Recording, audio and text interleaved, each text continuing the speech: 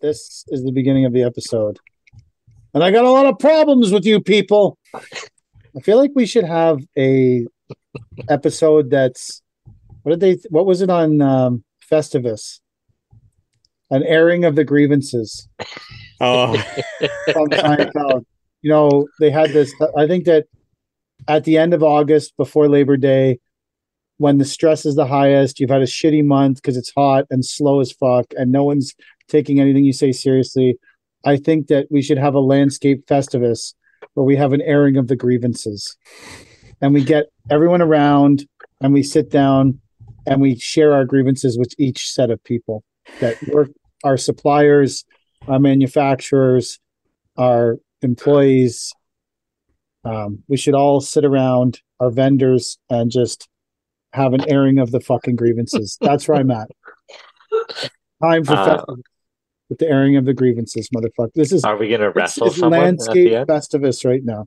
Oh yeah, we There's got a to fight. wrestling. Isn't there fighting or something at the end of it?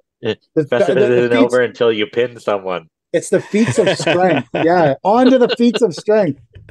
What should we use instead of a pole? We should use like like they used to have like a steel rod or something, a steel pole. What's a landscaping How about a festivus? piece of proprietary edging? That's ooh, fucking perfect. that is. And what we could do is dip it in a plastic barrel and wet it for some reason. No one totally understands. One of those Rubbermaid bins. That's a super inside joke that no one listening to the some people listening to this might get it. But, so with the airing of the grievances, I'm going to read this instead of play it. I know I'm just going to go through it here. And if I don't keep up, everyone can understand I'm a landscaper. And I mean, the fact that I'm reading something off the internet is probably close enough to. Has changed. Oh, shoot. No, that's my volume's on. How do we start this again? Go back to the beginning, you stupid. Okay, you guys ready? All right, so here's what I've learned after owning a Rolex for about a month. One thing that has changed about me is when I have a watch on and I'm sitting in my office on my cell phone and I have $16,000 or $17,000 watch on, it actually makes me become more disciplined because it levels my mindset. And if I don't have a watch, I'm going to sit there sculpturing on TikTok, watching people fight or something stupid. But I have a watch on and I get like into my mindset and I'm like, well, damn, I got to get the next one, or it's just a different mindset. And I answer emails and I make posts and I use social media the right way. So that's what changed after owning a Rolex for a month. If you need a fucking Rolex to know that you should be sending some emails, you're a fucking idiot and you made an excuse for buying a fucking Rolex. What do you guys think of that whole shit? Other than the fact that guy obviously is in better shape than me, because I was barely getting through that and not catching my breath. So let's just assume he's in good shape and he's working out and he's got his fucking Rolex. Do you guys need a Rolex to keep your mindset, to keep you planted, to keep you busy and working? Like the two of you were just so before this background, before this started, these two were working and delayed going on here. And I think it's because both of them saw their Rolex and said, fuck, I got to get work done. And the podcast pays nothing. Fuck Mike and the podcast. He can sit in the fucking waiting room by himself. We got our Rolexes to pay for. So what do you guys think of this Rolex situation? You signing up? I don't have a Rolex. I don't even have a Timex. Like, I have an Apple Watch that I most often forget to wear. And the only reason I bought it was to monitor my heart because I thought a couple of years ago I was going to keel over and die on the job site. I feel like my heart rate was a bit high. But no, I don't need a Rolex to tell me to do my work.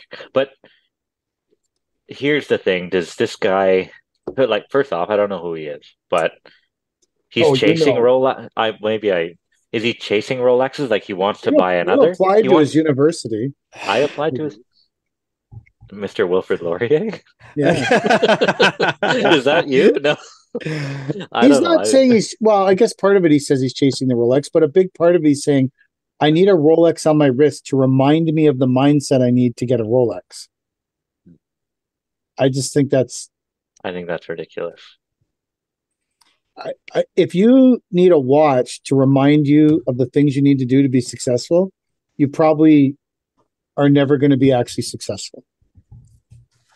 I think it's just an excuse, like you said, to using a material object to flex on the followers so that he gets more people interested in his program, and then to just use it in some way to talk up his mindset and stuff.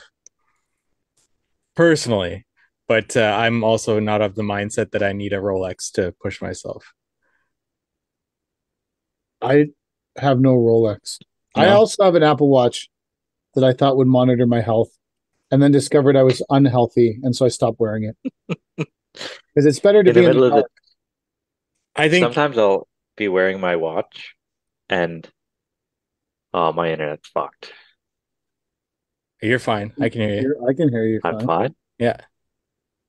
You I think guys are. everybody needs Now a you're gone. reason to push themselves. So if it's a Rolex you need to push yourself, then albeit. But I think there's better reasons to push yourself a little harder out there.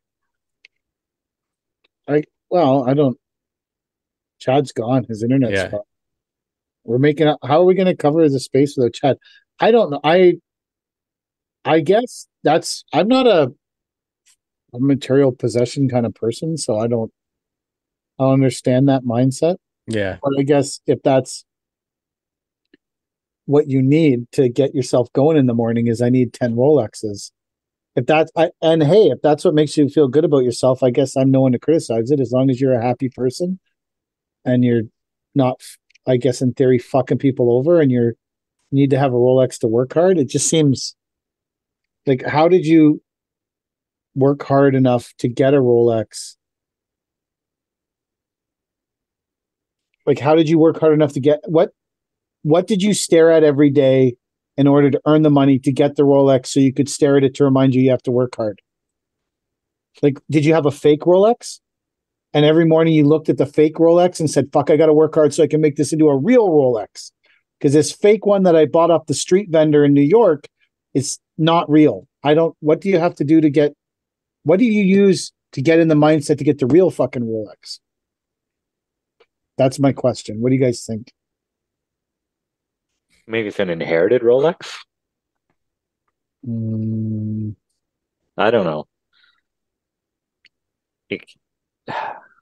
It was purchased. The whole mindset is flawed from the start to me. If this is, like you say, where did the original Rolex come from? And why are you of the idea that you need multiple Rolexes? I think anybody who wants to be smart in business will realize that one Rolex is probably enough, if not more than enough, and then put their money towards something else. maybe, yeah. I don't know. I guess, yeah, maybe. Well, shouldn't you be of the mindset that you want to buy assets as opposed to liabilities? Well, And the Rolex is a major asset. That's not an if you argument. wear But it every day, yeah. I don't Oh, know. they only increase in value.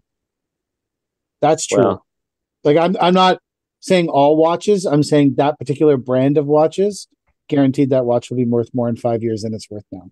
As long as it doesn't get damaged on his wrist. Even if it gets damaged and it gets repaired, they're just so valuable. There's so but few of them, and they only make a quarter of the demand per year. Like that. Well, I'm not saying all watches. I'm saying that watch, if it is actually real, in particular, is an asset that will increase in value. But not most watches, just that particular brand. But um, but I don't know. Maybe it is an asset. That is an asset for sure. But is it what like you talking more like a house, Chad? Chad?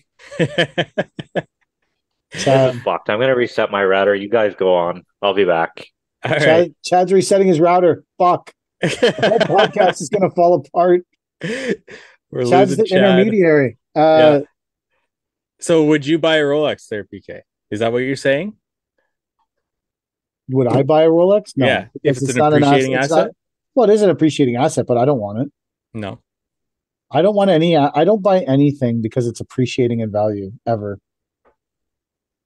I buy things that I want. I would rather have something that I want and I enjoy that's depreciating than something I have no interest in that's appreciating. How many appreciating assets can they stuff in your coffin that you didn't enjoy? That's very true. You wouldn't enjoy a watch on your wrist at all? I don't wear the watch I have. I'm gonna suddenly start wearing the watch because it's worth $17,000 or $30,000. That's even a fucking expensive Rolex. I would be super nervous to have something like that and actually wear it because I would lose it or it would get broken for sure. So that's why I don't even bother getting into those types of things. I don't. That's not me as a person. I have lots of friends with Rolexes. I have a friend with a Rolex that's worth 50 grand. He wears every day. Did they buy it to push themselves? So I sent him that, Yeah. and he said that's how he feels about his. Really? Yeah. He's a very successful guy and a very good friend of mine that I respect very much. But it would make sense that somebody who owns it, those would be the types of people that own them, right? I guess. He had a different watch before, Yeah. much less expensive watch, and that watch he wore, and then that pushed him to want a more expensive watch. Interesting. So and then he's a smart person and a hard worker. So I don't have any. I just sent it to him out of interest because I was like, "Oh, is this how you feel about your watch?" Because me having an opinion on it as someone who doesn't have a watch like that Yeah. isn't particularly fair to the guy who posted that video. Is this person married or do Yes. they have kids? They really? Yes. Wow. Because I can see if you're single that you would need a reason outside of just yourself to maybe push yourself. But maybe once you get married, that becomes the reason. And especially once you have kids, that increases the reason to kind of push yourself. Yeah. But that's just me thinking about me myself, I guess. I don't feel like if it makes you happy, the pursuit of material possessions is bad. No, absolutely. Yeah. If that's what drives you forward and makes you happy, I don't think it's particularly bad. If you believe having a fancy car or a fancy boat or a monstrous fucking house or whatever, if you believe that that's what's going to make your life worthwhile and happy, then balls to the wall, go for it. Mm-hmm. It just because it's not what I want to achieve doesn't make it. I don't really have a goal or purpose, so that could be part of the issue. If I had some clear purpose or goal, I maybe would be better off, but I don't. You don't write down your goals on a vision board? I don't have any goals. I certainly don't have a vision. Do I look like someone? Your vision board is the people that owe you money behind you. People, and I'm always looking. They're always behind me, right? So. You want to air some grievances, motherfucker? Let's have the feats of strength or the fucking Paper King unpaid account board. Have some feats of strength up on that motherfucker. I don't know. I don't think it's I think there's worse money to spend your money on then if Rolex is increased in value. There's definitely sports cars you can spend your money on that decrease in value very quickly. I mean, people consume vast amounts of money at steakhouses and stuff. There's absolutely.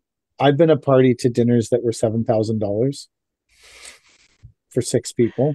I haven't. I have. Yeah. I'm just saying, so there's people spending massive amounts of money just eating food. Right. And I don't know if that's an appreciating asset when it comes out the other end. I don't think it is. I don't think it's appreciating asset. I don't think so. So this was my interest. I had another topic I was going to talk about too. Fuck, what's my other one? Anyways, I found that interesting that maybe I was wrong. Maybe now that I've talked it out with you guys, maybe first time I watched that, I was like, this guy's a fucking idiot. I thought so too. Immediately. I think that's why I sent it to you guys. Is that how you found it? Well, you sent it to me, yeah. Oh, okay. But then when I sent it to someone that actually has a Rolex, and they were like, yeah, I relate to that. I was like, oh, maybe this guy's not such a fucking idiot. And I'm a little bit tainted in my view of it, and maybe I should have a second look at it.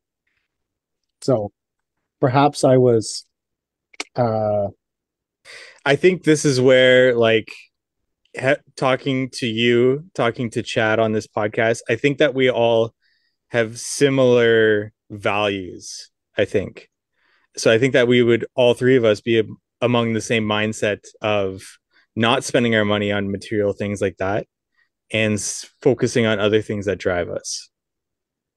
But perhaps it'd be good to have somebody like that on the podcast as a guest to dissect their mindset a little bit more. Opposing viewpoints when compared to us, I think. I don't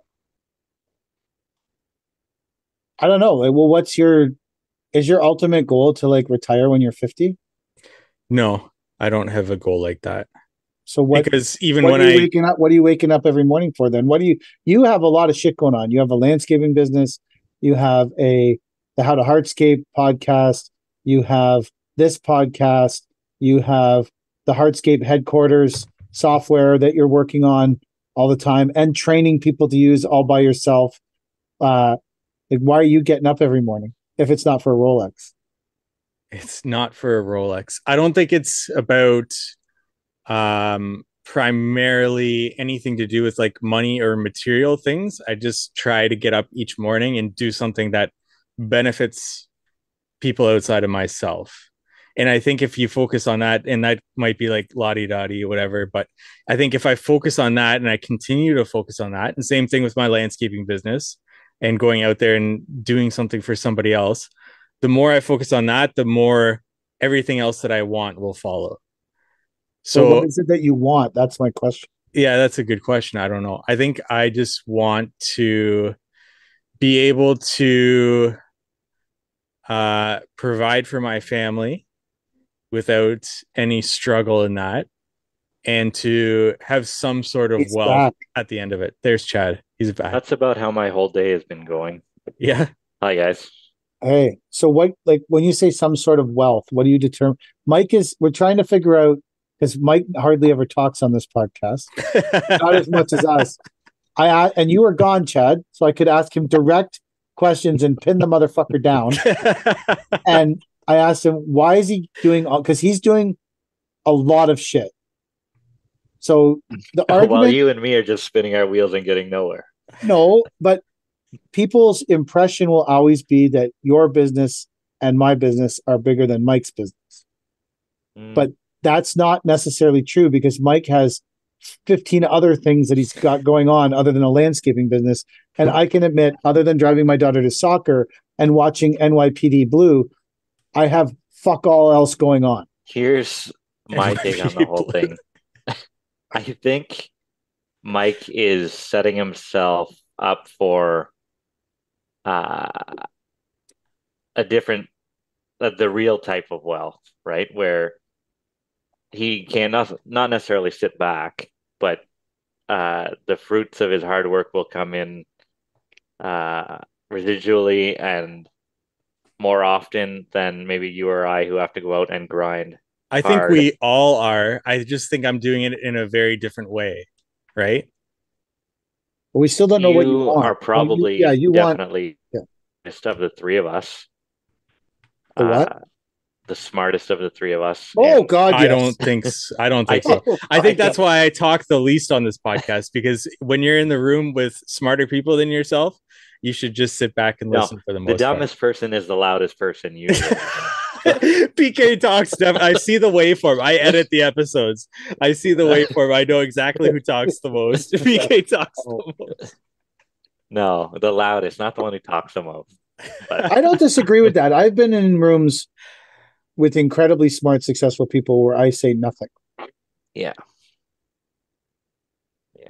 Because I have nothing to add to what's the conversation, and I'm like, my life experience is not these people's life experience, and they are talking above my level of things that I've done, and I can learn from that. So I just shut my mouth and stand there. Maybe I feel like I don't have anything to learn from the two of you. That's fine. That's why I talk constantly. You don't have much to learn from me. I think you've done everything that I've done and then some. Oh, I text you for information on Sunday when I was pricing a job. You did? Are you sure? I said, what's your bare minimum for hydro seeding? Oh, that's right. That's true. And Chad's bare minimum is $1,800, and he's coming to Ajax to do it for me, so I appreciate that. Thanks for Ooh. that. Yeah, you just put me right out there. I, I to the hope my latest Hydro Seed client doesn't know that because I was going to charge him 2,200. I hope I don't think he listens to the podcast, so you're probably okay. Well, you never know. He could be one of our 500 That's loyal true. weekly listeners. So Um, well, that being said, to your client, I included 2,500 for Chad because I knew he had to travel. well, I and allowed now 20.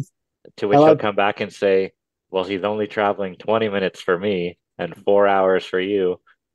So well, but I must get a better that's deal. 300. Well, obviously he's not on a podcast with you. Yeah, I true. get the podcast discount. The podcast. NDL 10. NDL 10. Good nowhere but on this podcast. It's the only place you can use NDL 10. I'm using my NDL 10. So I honestly think one of my problems is I don't want anything and I have no goal.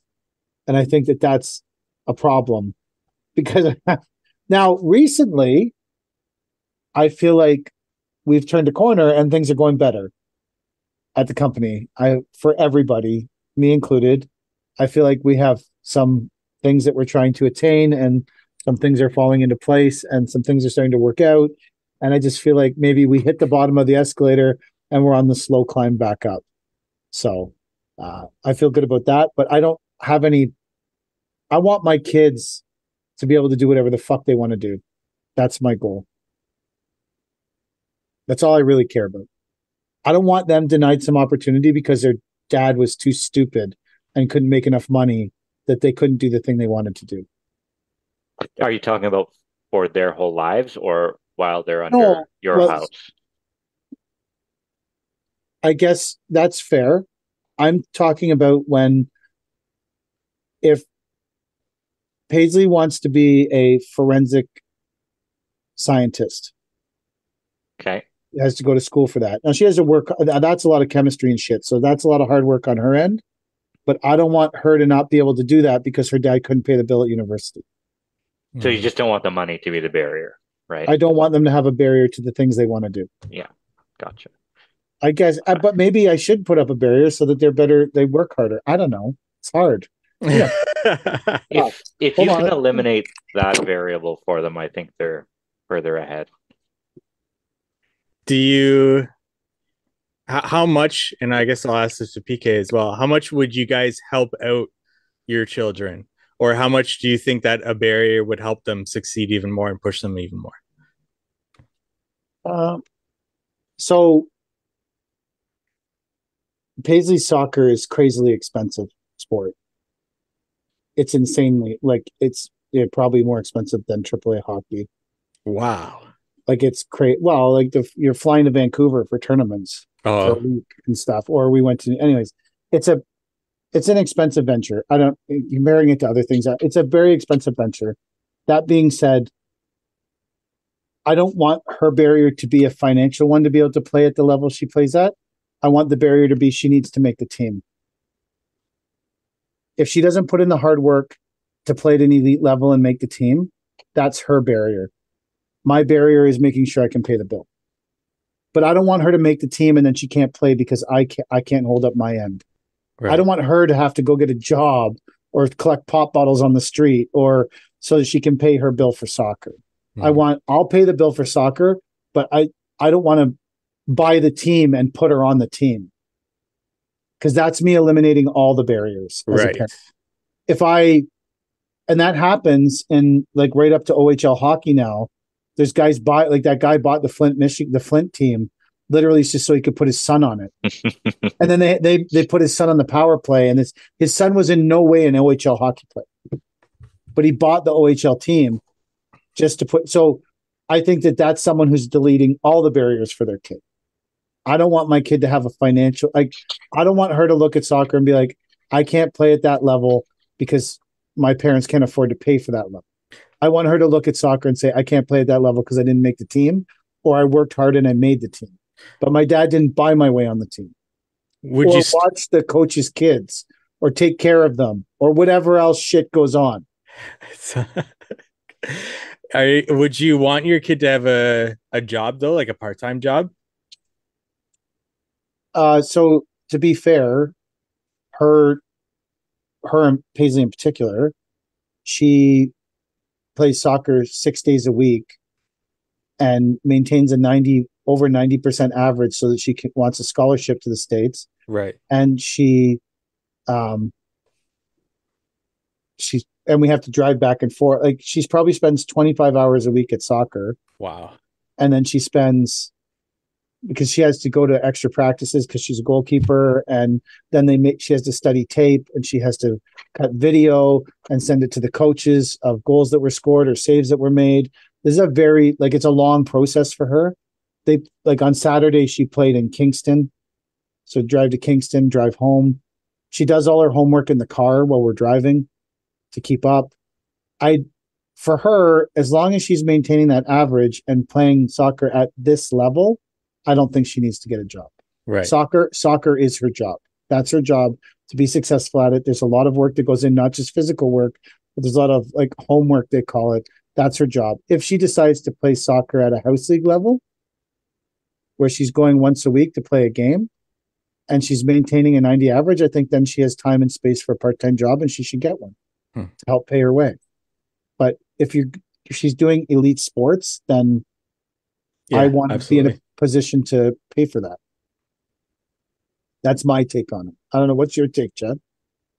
Well, I don't have a daughter that's of that age. I have a 5-year-old. She doesn't work at NDL yet? She doesn't work at NDL yet, although she likes to tell. Extrapolating 10 years from now. That's hard to say, right? Because you had 10 years to build up this plethora of knowledge and sort of run it through your head a million times of what you do with a child that is phenomenal at sports, right? I'd like to think I do the same thing as you, where if Maggie was a great soccer player or something, then we'd focus solely on her sport. And thankfully, I'm in a position where NDL can facilitate that, where she wouldn't need to get a part-time job and we could afford to send her to wherever she needed to go. I could subscribe to that. But I don't think having a part-time job would be a bad thing. I think it's important to build life skills by getting shitty jobs and doing things you don't want to do and getting up at times you don't want to get up at, and having someone yell at you or tell you you're not doing something right. I think there's a lot to be said for having those moments growing up. Like when I worked in the meat department and shit, I didn't want to get up at 7 o'clock in the morning and be hungover for work and put my head against the hopper of the hamburger machine because I had such a bad headache because I had 3 hours sleep and I was probably still drunk. But I got up and did it because that's what my job was, and you go to your job, right? You didn't. But arguably what that is teaching work ethic, and what PK's daughter is learning through how much she has to play soccer is work ethic, right? Yeah, there's absolutely more than one way to learn work ethic, right? So not this week. Well, it was last Wednesday. They played a team that hadn't lost in, I don't know, 20 months or something. And her team was crazily dominating the game for whatever reason. And with 15 minutes in, she let in a terrible goal. And they went down 1-0 when they should have probably been up 2-0. And she fished the ball out of the net, and she looked at them all, and she basically said, "That's it for the night." And then it was the best game I've ever seen her play in her whole life. And I've watched her play a lot of soccer. She didn't let in another goal no matter what she had to do for the rest of the night. And they ended up winning 3-1, which was in her world an crazy big deal. And when the game was over and I was watching how happy she was, I thought, all the hours that I spent driving, all the money that we've spent, all the hours we've all spent driving, all the money that we've spent, if she learns mental toughness, resilience, and a belief in herself, then it was all worth it. And because those things no one can take away from her when she gets older, if those are ingrained in her personality, and that's what this achieved, then I feel like I think that Chad's right. There's a lot of life experiences. Letting in a terrible goal in front of 200 people and watching 100 people scream and yell and cheer about the huge mistake you just made. I feel like that's some tough life experience. Pretty hard, and ring cowbells and blow air horns. And I feel like, play a huge ghetto blaster with inane rap music and dance around because that wasn't you, was it? No, because it was my daughter that fucked up. I think you're learning. I think that Chad's right. You need those life experiences. And that's why if she was playing at a different level, I would want her to have a job like Chad said, because I feel like that's where she's going to get those life experiences. But at this level, I feel like she's getting some of those life experiences Chad was talking about, because it's, you have to fish the ball out of the net and look at all the other 10 girls on the field, and they all know you just let them down. And then you need to make a decision that I'm not going to do it again. No matter what happens for the rest of this game, I'm never letting these girls down again. And she didn't. And it paid off for them. I just feel like there's that type of mental toughness and it's the same as I'm hungover and I got to go to the fucking meat grinder and I can't grind my fucking arm off and I got to pay.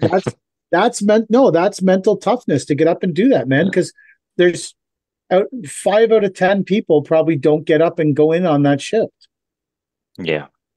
I didn't learn mental toughness playing elite sports. I learned mental toughness the same way as Chad. Getting up and going, fuck, I am fucking wasted. And I got to go and lay 45 skids of sod on a Saturday. That's where I learned mental toughness and being able to put yourself in a different place to get work done. But I think they're both admirable. And if she wasn't playing, she needs to get a job and learn some. I just don't think she has time for everything, and she's going to burn. And that happened to her last year. She was doing way too many things, and we had a lot of talks about it. She was burnt out. She was exhausted. She was on like 3 school teams plus her soccer team, plus she was doing 5 other things. I said, okay, next year you got to focus on doing the things you actually really, really want to do, because it's too much and it's too many things, and you're getting pulled too many ways. Mm-hmm. But that's a tough life lesson too. She figured out that she was way too busy. And she couldn't, and she learned that I can't make 10 commitments, which is good for business, especially if she wants to take over a landscaping company, because we all know landscapers make way too many commitments. Doing too many things myself. Yeah. What? Yeah. I'm supposed to be too many places at once right now. Our new scheduling thing is working out pretty good. Nice. Yeah. It's pretty good. And it has a time clock that doesn't work because it's geo-tracked and there's no fucking reception at our yard where everyone's supposed to check in and out of. So there's that problem that we're dealing with, but it's working out. I have like a big screen in the office and it actually shows the whole schedule and they're all color coded and it's pretty good. Nice. Pretty happy with it. Yeah. It's so far. Scheduling part of it I think is going to be good. The time thing, I don't know if that's I told them that everyone's filling out time cards for at least a month. We're not trusting this motherfucking thing till we know, because it's how they get paid. And I learned at a young age, don't fuck with how people get paid. I think we've talked about the time that the checks ended up in the wrong mailbox at the first company I worked at. Yes, we did. That's unbelievable. Like if someone trashed my truck or something because their check was in the wrong mailbox, they would be out of a job and out of that paycheck. And then they come back and burn the shop down. It's insured and I'll go to jail for arson. That's just unbelievable that someone would kick in the truck door or whatever he did. I think that also pertains to how people are being treated before that happens. Yeah. I feel like if I don't know how you treat your employees actually, but my impression is that you treat them fairly well because you've had the same employees for a long time and you seem to get along with them and they literally live in your shop. Well, some. So I feel like you're pretty fair with them. So if their checks weren't in the mailbox and they couldn't get hold of you, they would probably all go home and assume they'd get paid the next day. But obviously something went wrong. Obviously there's a problem because the checks are always there. I feel like that's a different experience than what we were all having at the other company. Yeah, I can Subtly understand different. that. Yeah, we Subtly had different. this guy once. It was last year. No, probably 2 or 3 years ago. And oh boy, he got fired because he didn't show up on a Wednesday. It was during COVID. And then I get a message at like 10 o'clock. He said, sorry, I was in the hospital with my brother all night. And I said, no, you weren't. It's COVID. You're not allowed visitors in the hospital. Like, you're completely lying. Anyway, you're fired because You're a lying piece of it's shit. your first week of work and this isn't going to fly. Um, and he waited a week and then he said, where's my pay? And I said, oh, I'll tape a check to the front door of the office at the yard. That's not finished. And he goes, well, what's the address? Dude, you worked here for like 2 days and you drove yourself to work. What do you mean you don't know the address? Like, I think it would be the in his same. GPS. Yeah, like it's Cornwall's not a big city. It's not a hard place to find this office or the yard. And he's like, well, I don't know the address to the yard, so I can't get it. Then, well, I don't know what you want me to tell you. He's like, I'll call. What do you call whenever you're having trouble getting paid or something? Labor board. He's All like, you have I'll to call say the is I'll labor put it in the board on. mail. I don't have his address. I said either you pick it up or don't let the wind blow it away. But that's it. Like your I like that paycheck you is had an there if you employee want and to you pick didn't it up. like that you had an employee and didn't get an address. That's Yeah. awesome. But he's been to the yard. Like it's not a mystery where our shop is. And I said it would be at the shop. So anyway, he came and got it. And that was the end of him. Actually, I think he worked at a roof truss place after that. Maybe he'll build the roof trusses for your new Oh house. fuck, I wouldn't trust those trusses then. I have a Revenge little is coming. It's just a matter of time, motherfucker. I got a little game. Um, and it scares the hell out of me. But have you guys seen my stories this week about how I've got two rock trucks, Yes. a Yeah. 30-ton shovel, and a D7 dozer at my yard? Yeah. I liked your post that said, if you have to ask how much, you can't afford it. Oh yeah. Loved it. Well, I have no clue how much this is costing me. I don't even have an inkling of what a rock truck costs to run a day, or a D7 dozer, or a 30-ton shovel. And they've been there 3 days now. They're just wrapping up. Um, I asked, hey, so what's this going to cost me? Like, oh, well, we're not really sure. We got to add up this and that, or we'll get some numbers for you. Well, now the job is done. So it's You want, hard to go back on you want me to pricing once the work take is a done. guess? Yeah, I'd like everybody to guess what this is going to cost me. Send it to me. So how many rock trucks are there? There's two rock trucks. Okay. And there's a 30-ton shovel. A 30-ton shovel. Oops.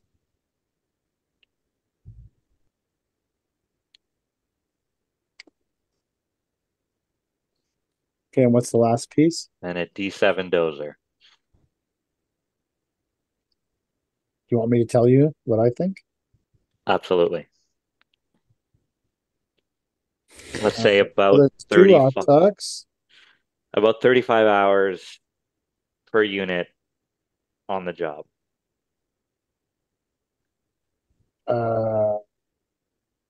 So I think, are we doing in between or we're doing without, to honor the late Bob Barker, who passed away this week?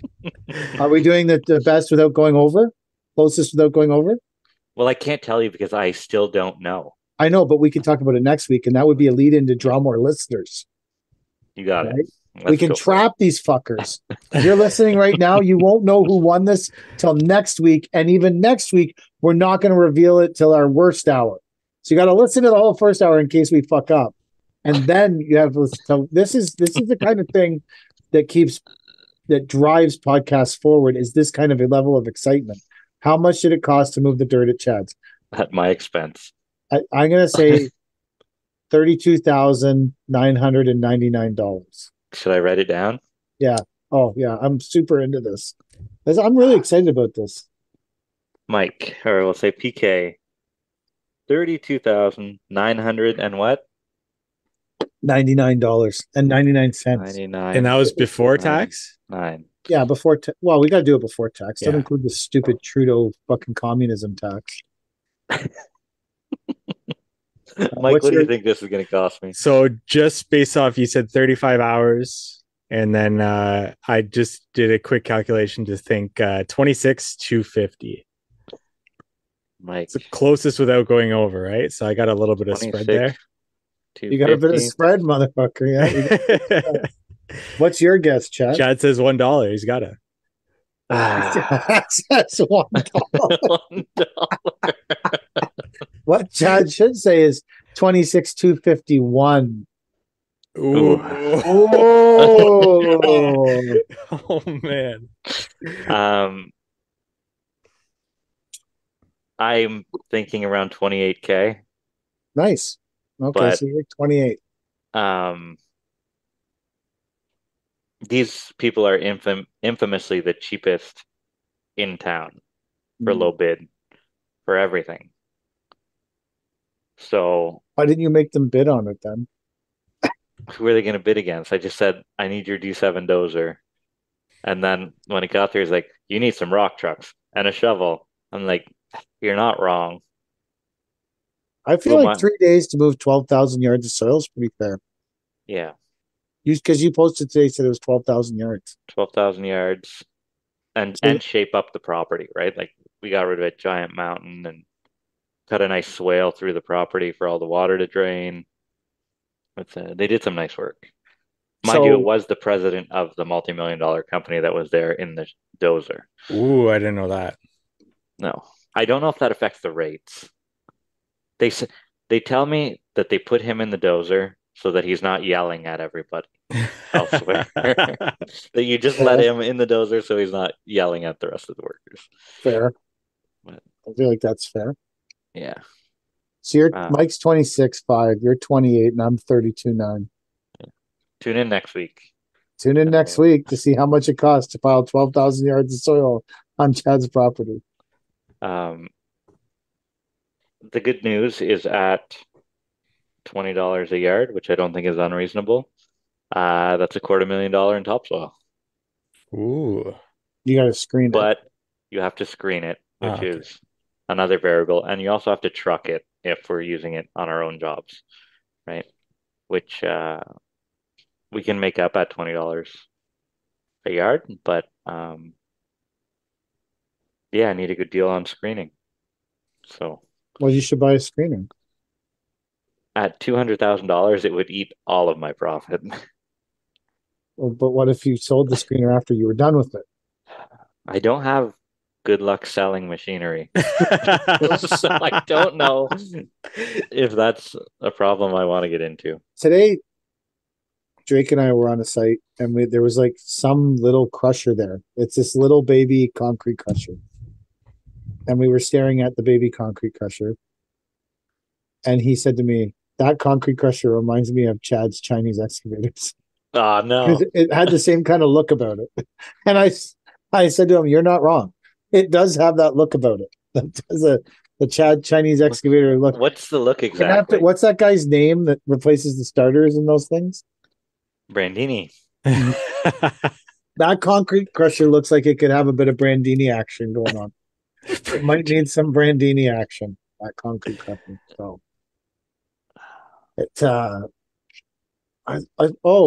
did have a big announcement. Ooh. So I looked up the opposite of mastery, and that is ignorance.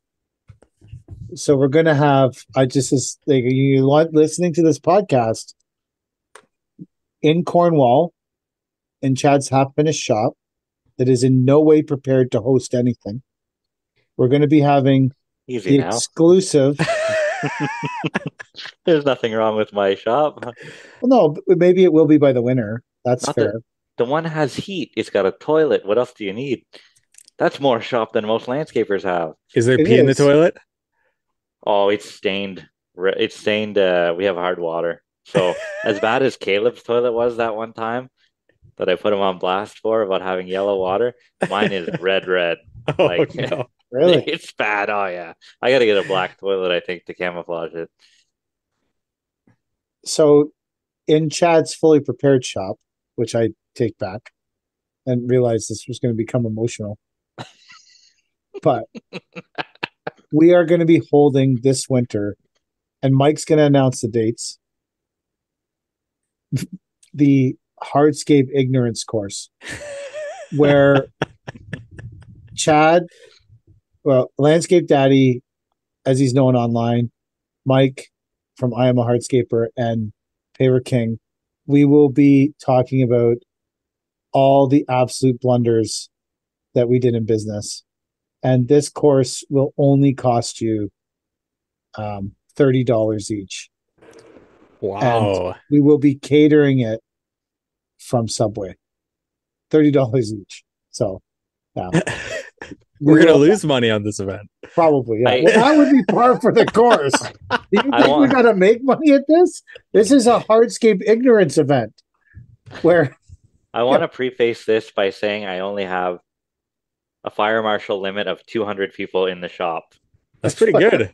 you have really 200 people. The mezzanine hasn't been engineered and there's no permit for it, so we can't stack people too high. Think we'll get 200 people out in the dead of winter to Cornwall? Uh, I do want to say, if you attend it, there will be an official airing of the grievances. Ooh. oh wow! So you can bring your grievances to the Hardscape Ignorance event. Held I'll make sure to clear plenty of parking. Can people camp there? Yeah, you can camp in the barn. Right now, we don't have a tenant, so Oh, okay. there's a. Are you renting to the barn to a non? and on what? You got busy Sorry. sending a text. It seems like I'm trying to run. This started a bit early, and I wasted half an hour while you two were while you two were working. I was like fucking around, and then I started working, and then you two stopped. So came on here, and that kind of fucked me. So I'm just sending this quick text to tell someone what they're doing tomorrow.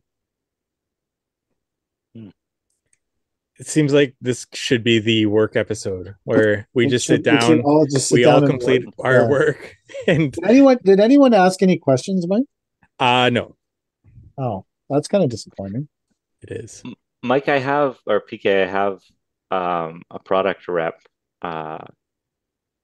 question that I might like to run by you. What's Sure. what's the protocol for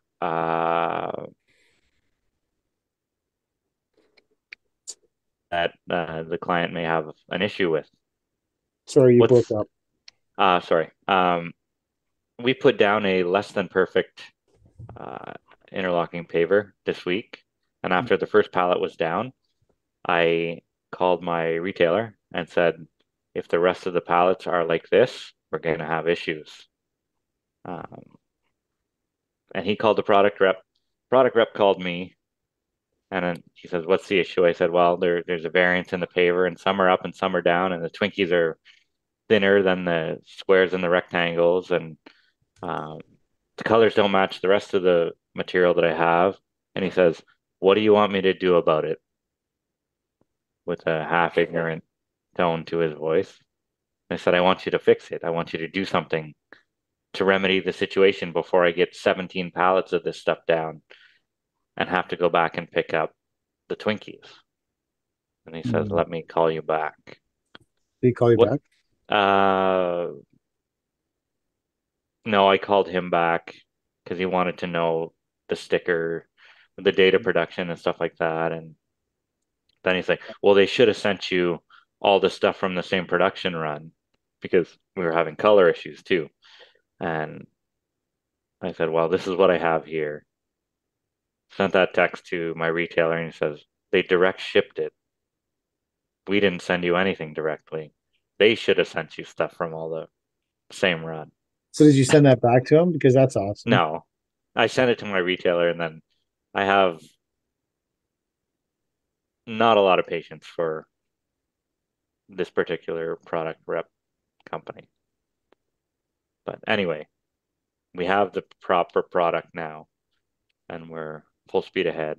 So what? Oh, It got delivered? yeah, my retailer had to pick it up from the location and deliver it to us and swap out the old stuff that was from a different production run. Mm. Um, So now it's all fine. so now it's all fine, except for the one pallet that is still on the ground laid, which I'm hoping is going to be okay. Just got to lift up some Twinkies and put some stone dust underneath them.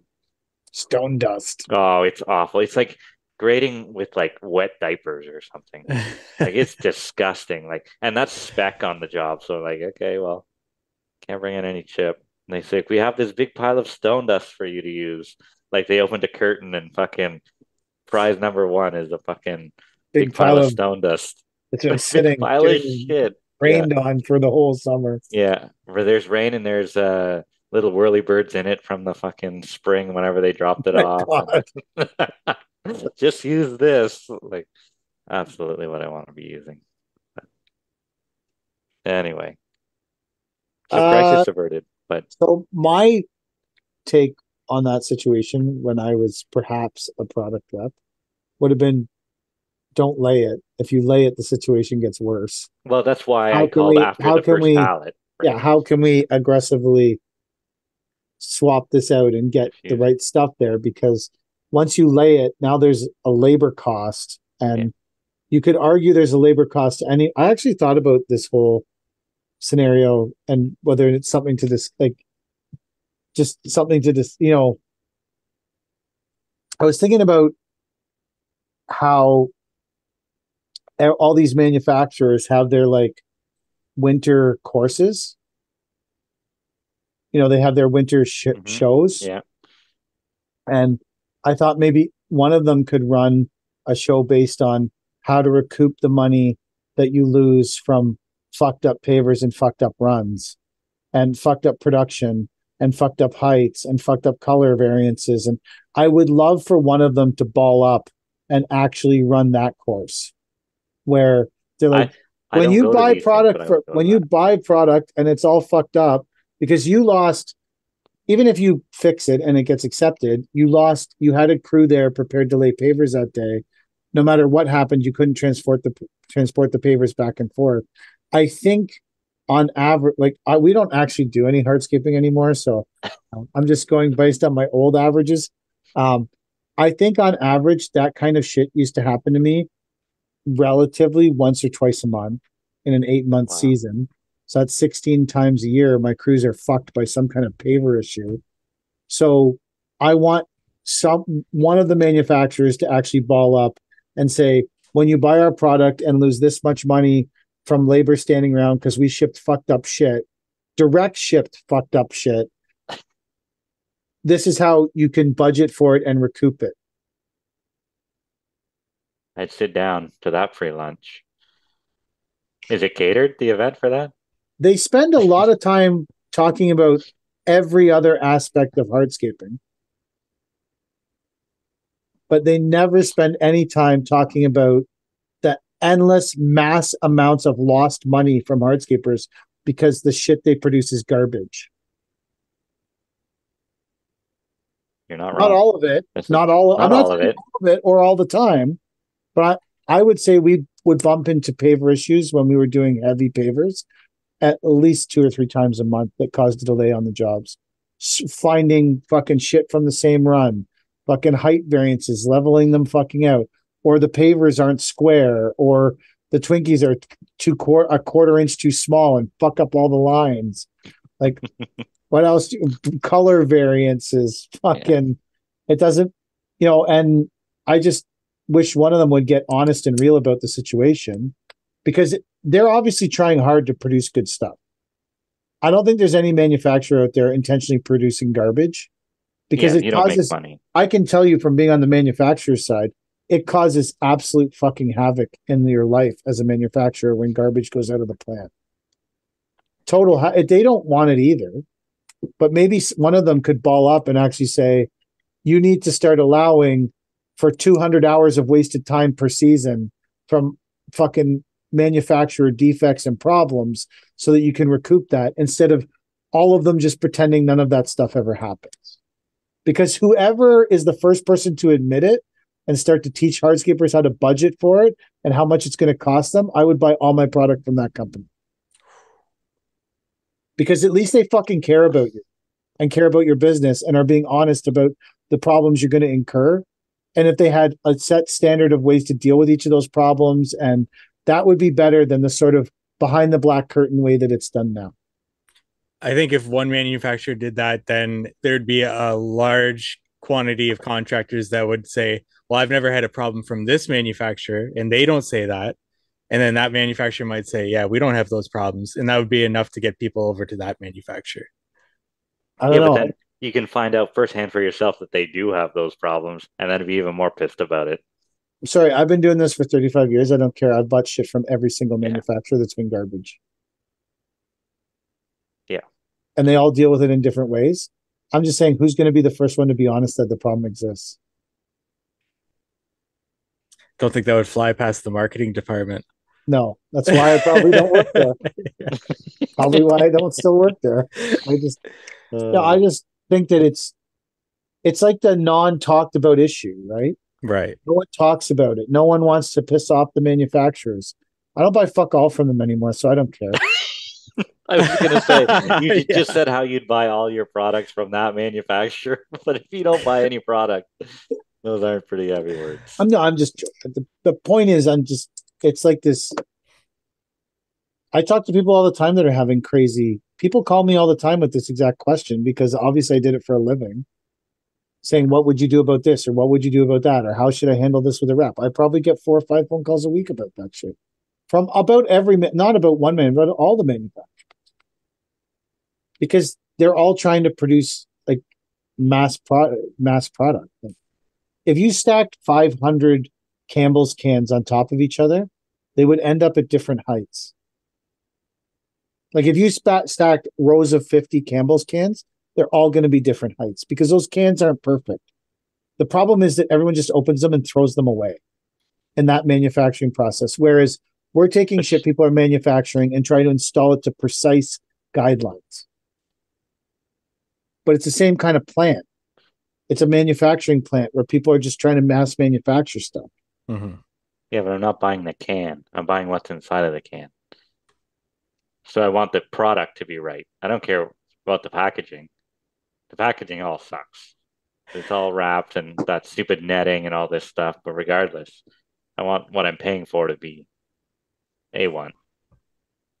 And I understand it doesn't happen all the time, but it seems like every time I need it to happen to go flawlessly, that's the time it shits the bed. When I'm in a pinch and I got to get this job done for the end of the week or something, because school starts next week and I couldn't be in until Friday, and now I got a week to do 2,000 square feet of heavy fucking pavers. Everybody's back is sore. Oh, the colors aren't matching up. Take that one out. They didn't dig the base far enough here. Yeah. That's been the week. Damn. Story of the week. And that is the shitty part of commercial landscaping. Put the soldier course in, but everything is round and the pavers are too big, so you can't make a nice soldier course. So omit the soldier course, and there's curbs on each side of everything that don't necessarily need to be there, and water's going to sit here and there because now there's curbs where there don't need to be curbs. And is it regular sand or poly sand? Poly sand. Yeah. You haven't even got to the real trouble.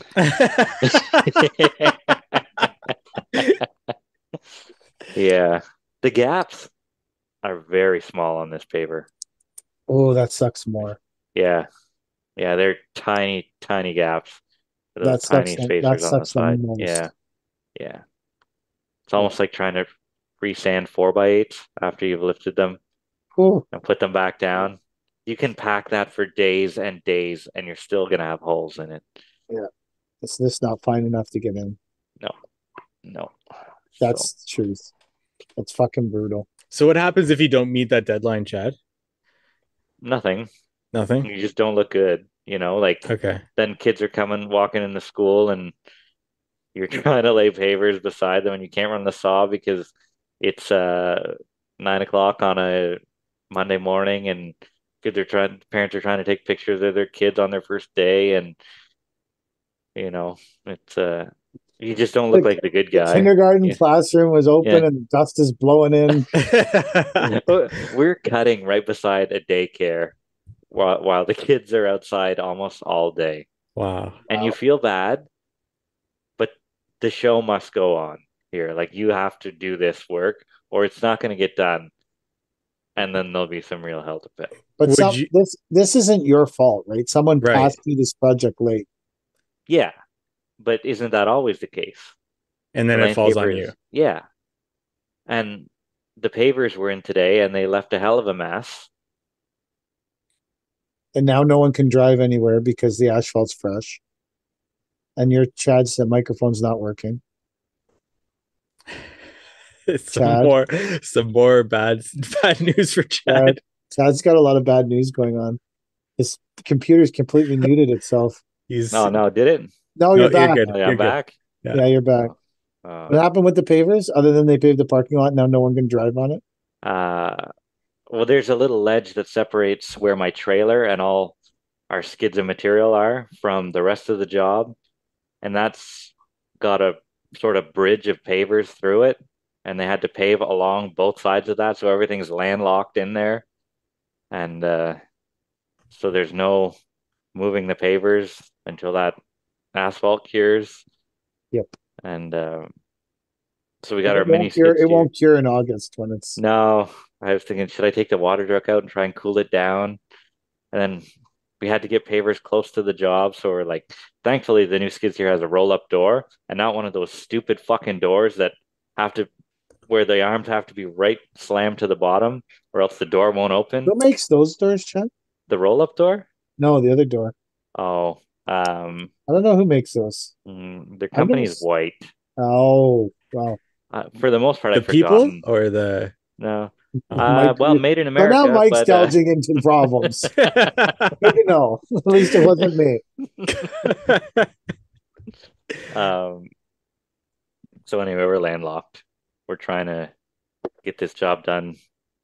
Every school we ever did is always some massive rush for landscaping at the end. And every school we ever did, we got back charged for some kind of asphalt parking lot damage that we didn't do. From every general. Every general would just send us a bill for $1,000 and put asphalt damage. It got to the point where we were like recording the we didn't go on the asphalt. Fuck you. We would get dinged for asphalt damage and we hadn't even been there for 3 weeks. Like when we were done before, it was just that was the number one, every general contractor's number one profit is how can we ding the drywall guy, the duct guy, the window guy that hasn't been there for 8 months. Let's ding them all for $500. Wow. Do you think that could have been remedied with a site walkthrough at the end of the job? No, because the damage is already there and they don't know who to blame, so they just blame everyone. Meanwhile, the damage could be from a pizza delivery guy who got the wrong address and looped through the fucking parking lot and went out the other side. Do you? That happened on a driveway we paved.